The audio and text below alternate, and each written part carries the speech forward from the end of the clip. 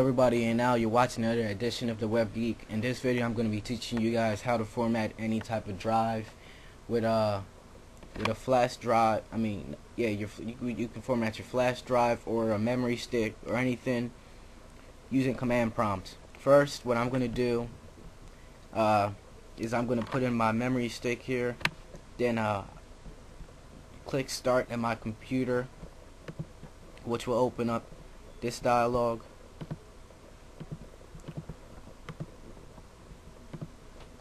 And you don't want to format your operating system drive. What you're trying to format is the drive that comes under device with removable storage. Okay, since we know it's E, I have it written up in here already. So now for first in XP, you would click start and click run, and then you would type in command.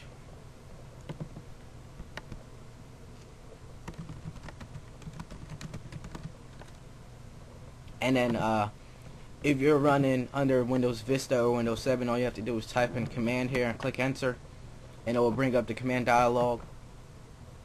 Okay, first what you're going to type in is format, then the drive letter, which is E in our case. Now I have that written up in here already. You see it, like right here, it says format, then drive, or you can type in format the drive letter slash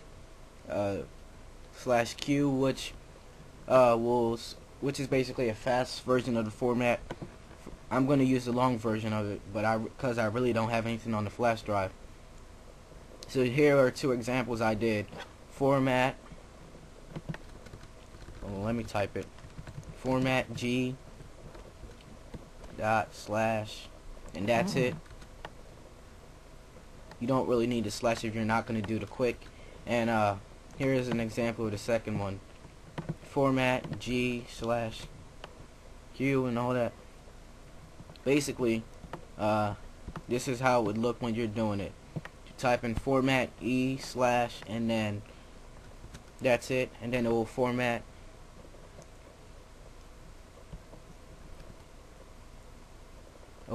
the E drive for you.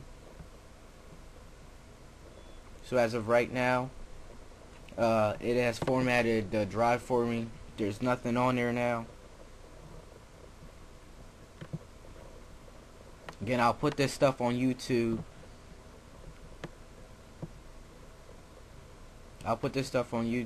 And you guys can see how everything works. It's a fast way to format your stuff, just in case you're hold on, I forgot to put in a drive.